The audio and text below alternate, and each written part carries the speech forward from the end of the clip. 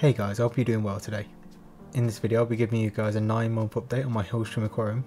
The setup has been running really well except for the algae that's been growing all over the glass. This is always an interesting tank to watch because of the Stiphodon Gobies. They have a lot of character and personality which makes them really interesting to watch. If I had the time I could watch these gobies for hours and hours. Right now it's kind of hard to do that with all the algae on the glass. So I think it's time I do a little bit of maintenance on this aquarium and clean up the glass to make it look a lot better. And then that'll make it a lot easier for me to watch my gobies. The first thing I'm going to be doing is siphoning out some of the water out of the aquarium. I'm using a turkey baster with a tubing to try and get rid of some of the debris that are in the substrate. You can see as I'm disrupting the substrate, a lot of debris is getting kicked up into the water column. When all these debris and detritus are in the water column, I can siphon them out and remove them from the aquarium. It's occasionally good to clean your substrate and get rid of all this stuff. If you leave this stuff in your aquarium, eventually it will start to break down and rot. This might then cause some problems with the water quality of your aquarium. So I like to do this once every 2 weeks just to keep on top of it. I made a video on how I made this little gadget. There'll be a little card in the top right hand corner of this video if you want to go check it out. It's also a really good gadget if you have planted tanks. It makes cleaning carpeting plants a lot easier.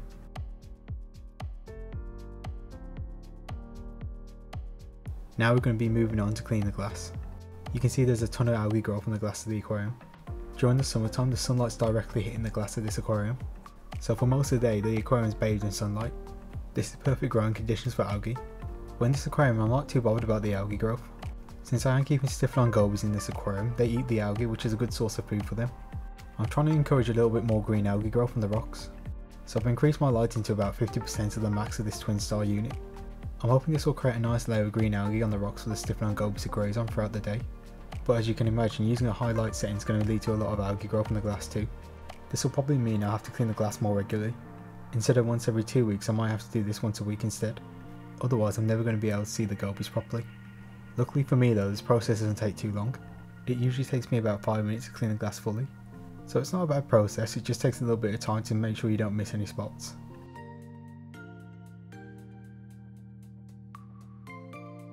Since I was using my razor blade algae scraper, I didn't want to damage the silicone in the corners of the aquarium. What I like to do is use an old toothbrush just to clean those little areas of the aquarium. The toothbrush has a little bit of flexibility, so it just allows you to get right in the corners. It's also really useful to clean areas that are really difficult to get to. There are some rocks quite close to the glass of the aquarium which are some difficult spots to clean. And since the toothbrush is a little bit flexible, it just makes it a little bit easier to get into those hard to reach areas.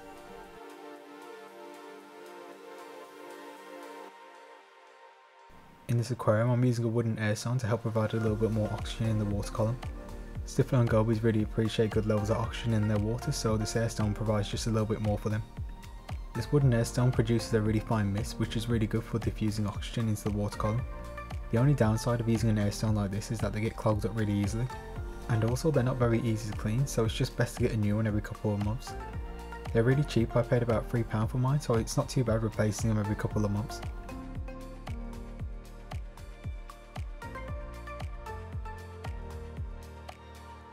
I've just turned the filter back on just to help clear up the water a little bit quicker as I'm adding the new fresh water to the tank. Stiphodon Gobies live in Hillstream environments, so it's really important they have really good clean water. Because the water's turned over so much in the Hillstream environment, the water is always pretty much clean. So it's important to try and replicate these conditions as best you can, especially because these are wild caught fish and cannot be tank bred. I usually do a 25% water change once a week just to make sure the water quality is as best as it can be. That's pretty much all the maintenance now done. The water looks a little bit cloudy right now because of all the debris and detritus along with all the algae matter too. In a few hours time the filter will remove all this stuff and get the water looking a lot more clearer. You can see how clean the gravel has made it look a lot nicer now. The gravel is definitely looking a lot more cleaner in my opinion. Also this air stone's creating a much finer mist of oxygen in the water column. Hopefully this one will last a few months before it gets clogged up like the old one. One thing I really need to do is clean the lily pipes again. They've gotten really dirty again and I think it's time to give them another clean. Giving them a good clean will help to make the whole tank look a little bit more presentable. So here's the tank a few hours after I've done the maintenance. The filter's done a really good job at cleaning up the water. It's looking a lot more clearer now, which is nice. Now with the water all settled down in the aquarium I can definitely see a more finer mist of oxygen bubbles in the water column. This is going to be really good for the Stiphodon Gobies who really like highly oxygenated water. I think in the future I'm just going to keep on changing the air stones out more regularly. But overall the tank's doing really well now. It's matured really nicely and all the rocks have a really nice coating of algae on them. The Stiphodon Gobies can graze on the rocks throughout the day and night as well. hope I get a little bit more green algae growing on the rocks. The gobies really like this kind of algae. So thank you guys for watching this video if you got this far. If you enjoyed this video, can you please give it a like, and if you want to see more videos from my channel, please subscribe. To end this video, I'm going to show you guys a little bit extra footage of me feeding my Stiphodon Gobies some bloodworms. I hope you all enjoy it.